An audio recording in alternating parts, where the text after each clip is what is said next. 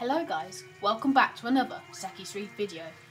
Today I'll be teaching you how I really tune my bubble magus curve 5. Okay, first of all, a protein skimmer is part of your mechanical filtration that basically extracts waste from the aquarium using bubbles. So basically the bubbles come from your tank sump all the way down there, and then there'll be an air pump type thing which draws in air here. When the bubbles are being generated, they pick up little bits of waste that is in the aquarium, which then rises up and pops at the top and falls into this collection cup, which collects all the waste, which then you take off and clean it out. That's basically what a protein skimmer is, and when you first buy a protein skimmer you have to tune it. So basically what tuning is when you first place it into your aquarium sump, it will probably start going a bit mad and crazy and start just overflowing all the time. That's normal, so just leave the cap off and let it overflow back into your sump because it's breaking in. The skimmer needs to get used to your salt water before it starts working effectively. Okay, so I took the lid off just to show you. This is the adjuster, so if it's at minimum you can see that the bubbles just overflow.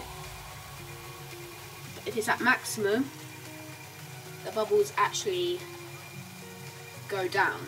So that's basically how you adjust it. You can see minimum and maximum, and that blue dot is pointing more closer to maximum. You've got the 1, 2, 3 in the middle, so you know where your tank's sweet spot is. Every tank is different. I like to keep mine around 2 and a bit for dry skimming and about 1 for wet skimming. So let me teach you about wet and dry skimming, literally what I just said. So wet skimming is a type of skimming that your bubbles go all the way up the tube, you can see, and they pop right at the top. Not overflowing, not like that, so I might have to adjust it a bit more. But the bubbles pop right at the top.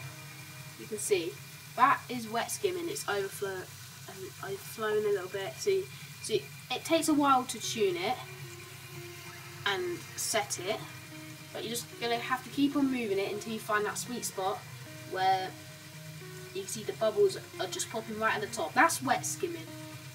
Wet skimming is recommended for tanks that have high nutrients because it takes out waste a lot faster.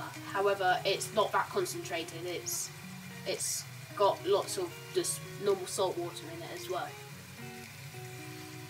However, dry skimming is recommended for more stable tanks that have matured along, and dry skimming is basically the bubbles really start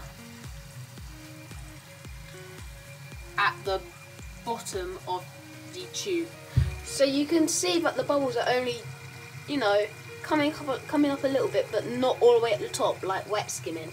And then when dirty bubbles get attracted into these bubbles, the bubbles will rise and then pop and then go down. Right now my tank actually has quite high nutrients because of dinoflagellates, so I am dosing no pox. However, they recommend to really have your skimmer at wet skimming, so let me now adjust it to wet skimming.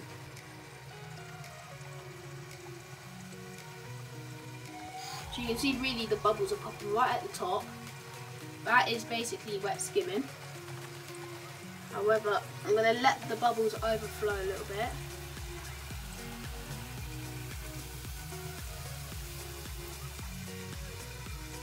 Normally if the bubbles overflow and there's no waste in it, I'll normally just unplug this little thing here and I'll just let it all dribble back out into the tank. So there we go, that was a good sweet spot for wet skimming, just popping right at the top. So I'm going to leave it like that.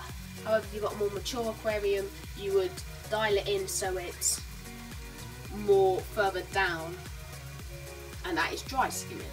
Do bear in mind, you can't really see that well, that you do have to clean the skimmer every now and then. I haven't cleaned mine just yet, but however next week I'm gonna clean it, so I might do a video on that. So make sure to subscribe and turn on notifications if you want to see really how to clean this type of skimmer. And that is basically it. Skimming is really easy once you understand it. It's really good to keep your aquarium clean from nutrients and waste. Skimmers are worth it. Skimmers are very worth it. However, if it's a nano like small aquarium that only has a couple fish in, you can get away with not having a skimmer and just doing water changes regularly. However, for more bigger aquariums, skimmer is recommended. Thanks for watching. Make sure to subscribe and turn on notifications if you want to see this.